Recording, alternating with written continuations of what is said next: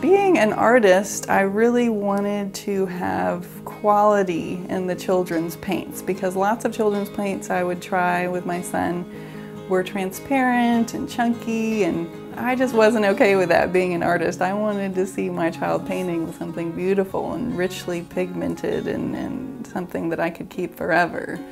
So that's why our children's paints and face paints are actually different than conventional paints in the sense that they're mostly pigment, whereas most children's paints are just a tiny bit of pigment and mostly filler or bulking agents.